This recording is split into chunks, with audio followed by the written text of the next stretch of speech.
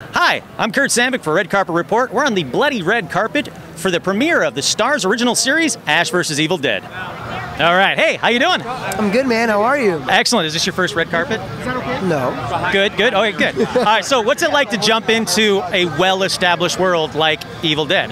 That is the #1 question that I'm sure it asks. is. Yeah, you got to. You know, it's overwhelming, but I think the key answer is that it feels good because Sam Raimi and the team that cast us and produced this show and the writers all looked for some sort of quality in each of the people that they decided to sort of throw into the future of the Evil Dead. Yeah. And they said, this is what you bring to the table and what we like.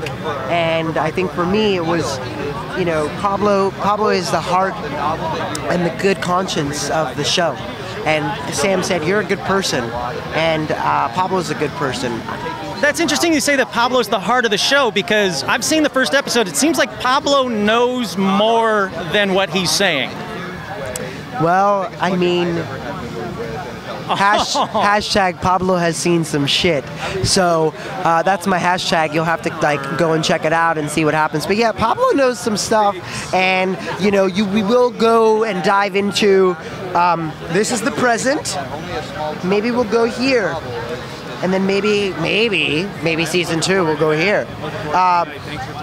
But yeah, we'll definitely know. You'll get to find out more about what Pablo's talking about and where it's coming from. And, you know, I think the fans have been clamoring for this for a long time, and we're definitely going to give them what they want. The heads will roll, and it's going to be a bloody fun ride.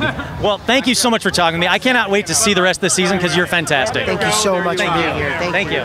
Thanks for watching. Make sure you like us, subscribe, and in the comments below, tell me what weapon would you choose to fight the Deadites. Be sure to tune into Starz October 31st to watch Ash vs. the Evil Dead.